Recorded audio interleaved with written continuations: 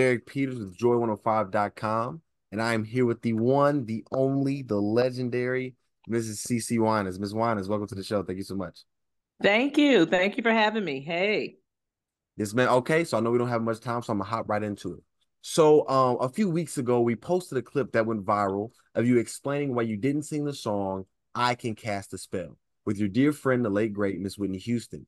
There was a lot of mixed feelings on whether or not you were right or wrong, and I was wondering, could you please give advice to up and coming Christian artists who are dealing with the pressures of blending their music with the secular, whether it be artist or the style of music, and how to stay true to who they are as Christians and artists? Well, I just live my life according to the word of God. I fear God and not man. And it's more important to me of what he thinks of me than anything else and anybody else. I love his people. I know that I'm here to serve his people, um, but not at the expense of misrepresenting who he is. And so I fear God. And so my advice to everybody as believers, we have to understand that we're believers first. I'm a believer who happens to sing. I'm a believer who happens to be a mom. I'm a believer who happens to be Black. I'm a believer who happens to be a grandmom, but I'm a believer first. My life is not my own. And so I live my life for one, and that is Jesus. And it keeps everything pretty simple. Absolutely. Yes, ma'am. You mentioned yesterday in your interview with Ms. Monica Pearson that at a certain point you decided to take your children out of school because you went Hmm. on tour and you didn't want to come back home and not know who they were, right? And so Yeah. I guess to the average person, they may think that you were sacrificing an important part of their social growth. But it worked out. You did the right thing. Your son is a pastor. He and your daughter both work in the church. So my question to you is, what advice would you give to like a famous parent on how to raise their children in a reality in which, unfortunately, they will never have a regular childhood, if you will, because of the stardom that their parents hold?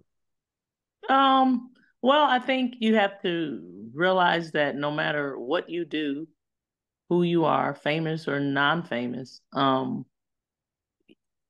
is a God of order, and Mm, he must be first. And then, then your family, your first ministry is to your family.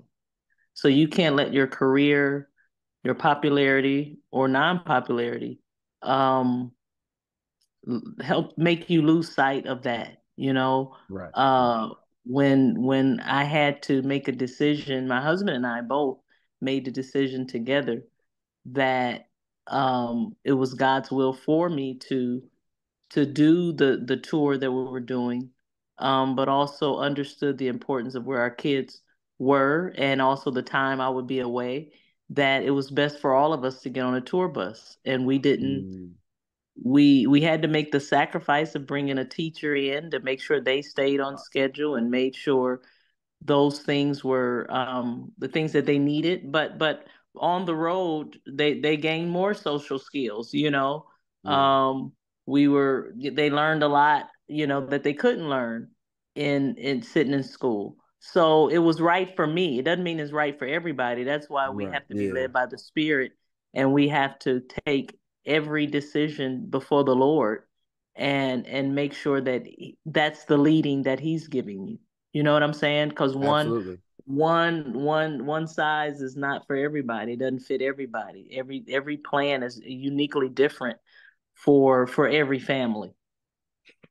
Absolutely. So I got two more and I'm gonna get out your way. So Okay. to the point of the music and blending and staying true to who you are as a Christian, we see artists like for example, Fred Hammond and Kirk Franklin, they both have songs with Kanye West and they're Christian songs, right? But of Right. course, Kanye West is this polarizing figure.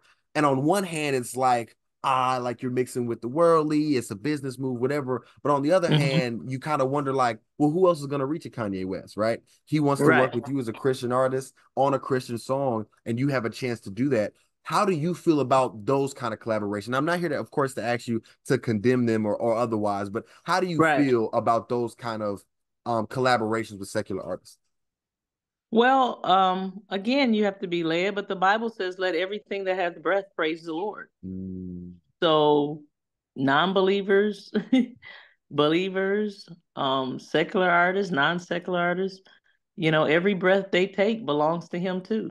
So even if they're not fully committed to following Christ, God loves them. God so loved the world that he gave his only begotten son. And Jesus was friends with sinners. He never compromised, but he right. hung out with them, Mm-hmm. you know. Mm-hmm. He went in with a purpose. Wherever he was the light. He Absolutely. brought hope.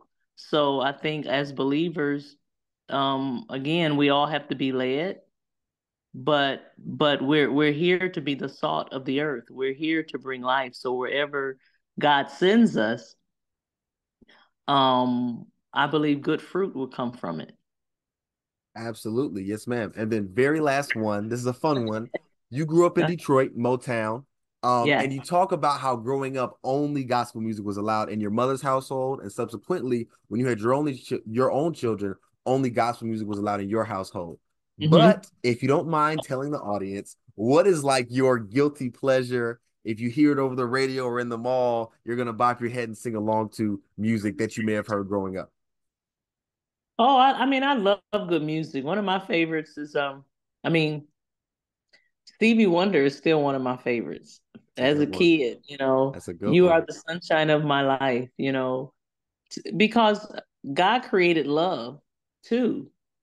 I shouldn't too. He is love. He created love, and Yeah. so the world can imitate, but he is the creator of it. And so I love songs.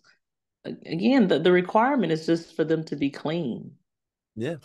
You know, I don't ever want to listen to something that disrespects or dishonors God in any Yes, ma'am. way. And as long as that is your compass in what you listen to and what you watch and what you take pleasure in, um, making sure that it doesn't grieve the Holy Spirit, making sure that it's not offensive to God because of a beat. You Hmm. don't get a pass because they can really sing, but they're singing things that are dishonoring God. No, no, I Mm, have to yeah, yeah. I have to guard my heart and my mind because when you open up the door for the enemy, you don't get a chance to dictate the consequences. You don't get a chance to say, "Oh, I'm just taking that in and not that in." No, no, no, no, no. When you open up the gates, everything with it comes in, you know? Absolutely. And so music is very it's a strong tool that can be used for God's glory or it could be used for the enemy's glory. And so as a believer, I'm very disciplined in what I listen to. But I love good music. I love Yeah, great music. I love yeah, different variety and styles. But my criteria is that it honors God. And absolutely. Yes, ma'am. it doesn't even have to be about him. If I'm talking to my husband and it's a song that is again clean but honors the beauty of love and relationship, God is for that. He created marriage. He created, but he doesn't want us listening to songs that's going to create lust or Yeah, something that is ungodly, and so you have to be the gatekeeper of your soul, right. Got you. but Yes, yeah, ma'am. Stevie Wonder, I could go on and on with beautiful, clean, powerful songs that has made me smile over the years. Absolutely. Well, Miss Winans, I want to thank you so much. You are, as you know, one of the greatest of all time. Like I was telling you last night, my Oh, thank mom you. had you on repeat, and you're such a big part of my childhood, and you're really a big part of like what shaped my music taste. So I want to thank you so much. This has been a great interview for You me. got it. I Thank really you. appreciate it. Yes, ma'am. Honored to talk to you, and I'm just hoping nothing but the best for you. Thank you so much. I appreciate it. You have a good You one, Miss got it. Winans. Bye bye. Goodbye.